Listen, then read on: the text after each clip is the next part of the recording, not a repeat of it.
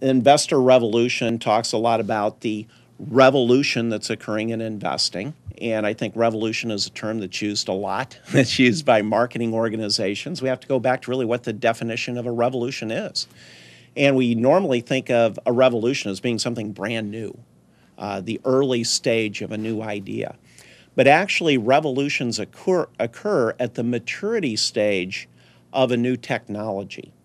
For example, everyone has access to computers, they have access to the internet, and they have access to file sharing. So someone got the idea that I'd like to get my music free, choose what I want, get it when I want. Napster. So Napster wouldn't have been revolutionary had everyone not had access to use it. That revolutionized the industry. Obviously, then the music industry said, whoa, you can't do this. You're stealing our music. So then they come up with iTunes, and it begins to adapt. In investing, information and technology has changed. Before, it was very standardized. If you bought a mutual fund, there are a lot of people in, there's nothing customized about it. It was sales-driven. There were products, they were sold. Wall Street created products. GM created cars. They had standalone stores where they sold the cars, standalone brokerage firms where they sell securities.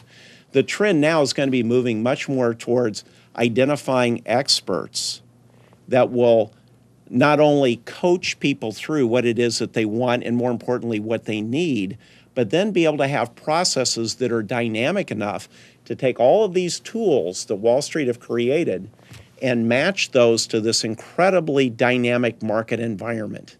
You know, each of the tools work in some environments and they fail in others. That's why we need a dynamic approach to manage that, and then equally important, integrate in what the individual wants and needs.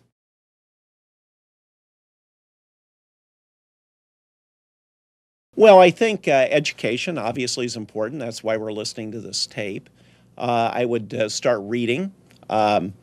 My book, Investor Revolution, gives a good background in investing. There are a number of other good investment books.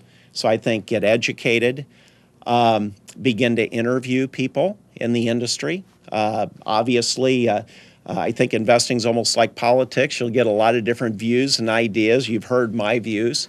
I would suggest that you get some other views from other professionals. As you invest, think about, again, managing risk. There are a lot of people who made a lot of money in the late 90s and then gave it all back.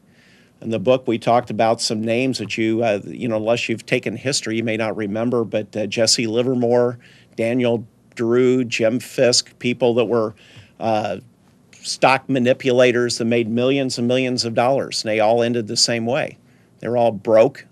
Some killed themselves. Some ended up in the insane asylum. I don't think this will happen to any of the people watching this tape, but we want to focus on lifelong success, not just speculative things that may or may not work. And even if you are successful at one, you have to reinvest the money, and it's only a matter of time till eventually you lose. Well, I like that thought, lifelong success and thinking long-term rather than short-term, and not worrying about how much, as Warren Buffett said, I'm not worried about what the stock did today. I'm worried about the value 5 years from now. Yes. Good. Thank you, Tom. Thank you, Dan. Enjoyed it very much.